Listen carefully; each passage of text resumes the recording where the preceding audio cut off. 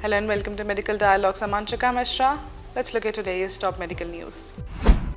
JAMA study finds existing blood pressure drugs may prevent epilepsy. Stanford Medicine researchers and their colleagues have discovered that a class of drug already on the market to lower blood pressure appears to reduce adults' risk of developing epilepsy. The study, published in JAMA Neurology, suggested that the drug called angiotensin receptor blocker could prevent epilepsy in people at highest risk of the disease, including older adults who have had strokes. Epilepsy, often diagnosed in childhood, also affects over 1% of people over age 65, with seizures disrupting brain function and causing various symptoms.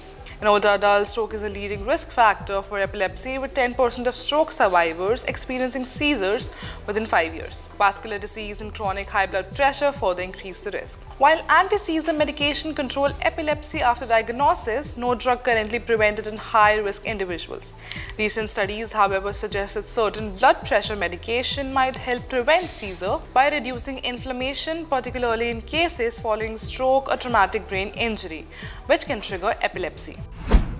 Are you also aspiring to excel in medical journalism and delve into the intricacies of health and medical reporting? Explore our comprehensive course on medical and health journalism available at the Medical Dialogues Academy. Learn from industry experts who possesses in-depth knowledge and experience in this field. For further details, scan the QR code provided or access the link in the description box below.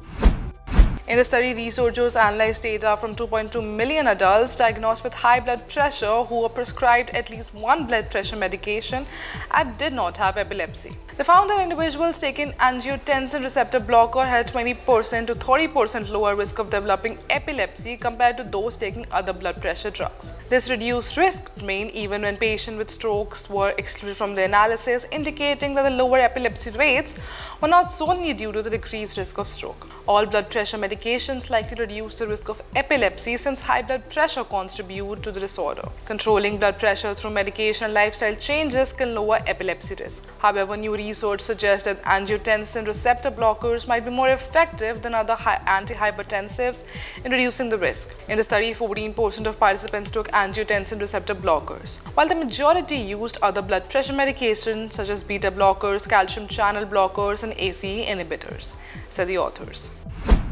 Thank you for watching. Stay tuned to Medical Dialogues for more updates. Never miss a medical update from Medical Dialogues.